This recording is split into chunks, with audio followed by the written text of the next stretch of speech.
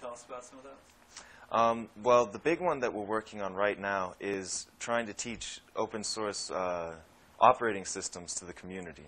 And we're trying to bring things like Debian and SUSE Linux out to people and teaching them how to use the interface and get used to just basic Office skills, as well as more complicated systems like the Linux Terminal Server project, which uses thin clients or, as you can see, recycled hardware to bring open source technologies to people and keep the cost down. Okay, I'm really motivated to do this because I get a personal kick out of working with technology. I really like open source hardware and software. I really just enjoy doing all the hands-on stuff and playing with configuration files. I don't know how else to put it. That's really what I enjoy. So open source really gives me a whole new venue for doing it because it's free and it's widely available. All I need is an internet connection, and I can get access to more documentation than I can read in 10 lifetimes.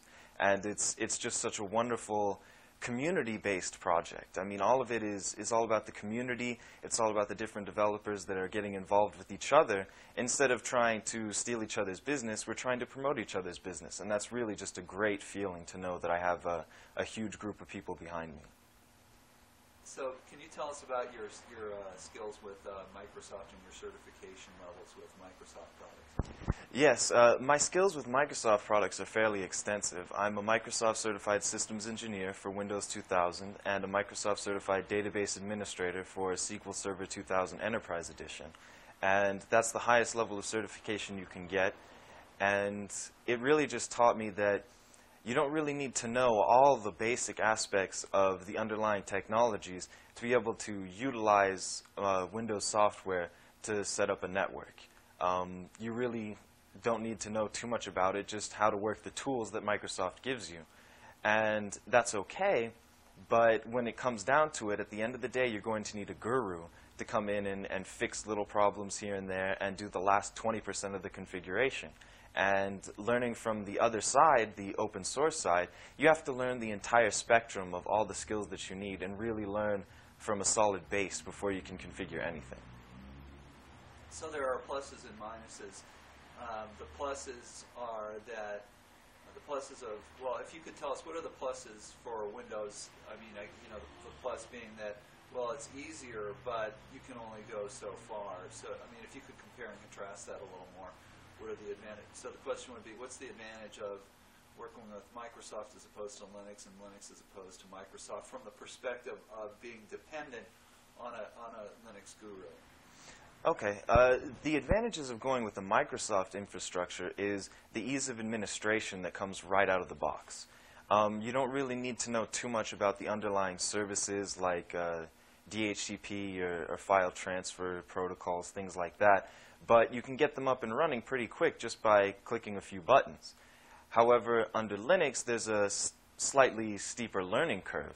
However, you learn a whole lot more about the protocols, and you find that you can implement them in more situations and are more adaptable to different changes that might happen. So how does that, where the rubber hits the road, how does that make a difference for an organization like this? Well, it might make an organizational difference in terms of cost of support because a Linux guru is going to be much more knowledgeable, probably already has Microsoft Windows experience, and is going to cost a lot more. However, he's going to be a true guru, and that's what you can be assured of, is that he really knows what he's doing. A Microsoft person, there's a whole lot more of them, and they're going to be cheaper to hire, but they won't be able to solve a lot of the really tough issues.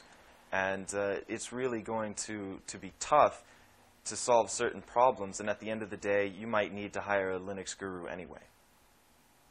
Yeah. All right, so I'll start with the Microsoft stuff because that's where I started, and then I'll work into the Linux stuff. There you go. Okay. Okay, go ahead.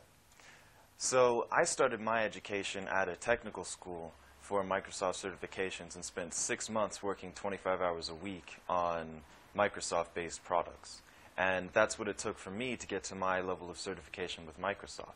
However, with Linux, over the past year and a half, I've worked part-time and occasionally full-time developing different skills with Linux based on the knowledge that I had from Microsoft.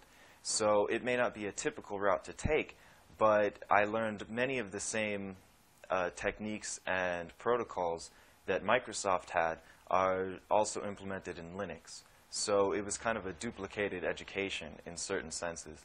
And the fact that all the documentation for all the... So when you're thinking timeline or path, you mean like how I learned what to do first and then how I progressed throughout it? Because I didn't take a standard route.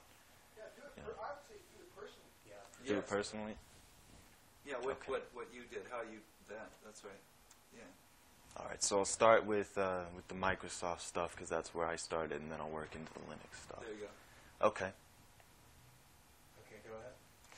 So I started my education at a technical school for Microsoft certifications and spent 6 months working 25 hours a week on Microsoft-based products. And that's what it took for me to get to my level of certification with Microsoft. However, with Linux, over the past year and a half, I've worked part-time and occasionally full-time developing different skills with Linux based on the knowledge that I had from Microsoft. So it may not be a typical route to take, but I learned many of the same techniques and protocols that Microsoft had are also implemented in Linux. So it was kind of a duplicated education in certain senses. And the fact that all the documentation for all the protocols are freely available under Linux and there are how-to documents out there that some brilliant gurus have written, then it really makes it easy for someone to just step right in and with a single internet connection can print off all the documentation that they're going to need and basically have volumes upon volumes of previous knowledge to be able to install and configure their own Linux servers. Well, configuring my personal desktop was pretty easy. It took about half an hour, and all I had to do was download a single CD off the internet, and the configuration worked for me. It's really something that just about anyone can do with the right amount of time.